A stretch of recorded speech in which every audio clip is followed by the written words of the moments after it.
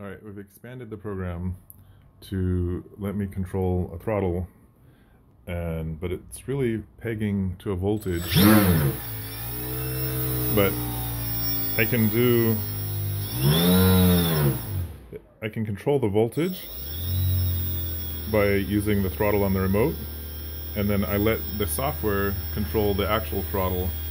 So, but it means that I can turn up and down.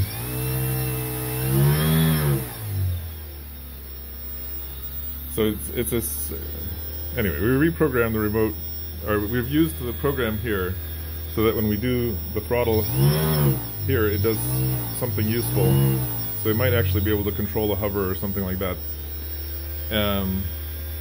But what we're doing is telling it what voltage. So we're saying this is the voltage we would like it to be at, and then it adjusts the throttle to stay at that voltage, and this is when it's too low and when it's too high number. So we're giving a target voltage, and then it makes the throttle do what's necessary. But it means we have good response. Like, probably we could really control an airplane.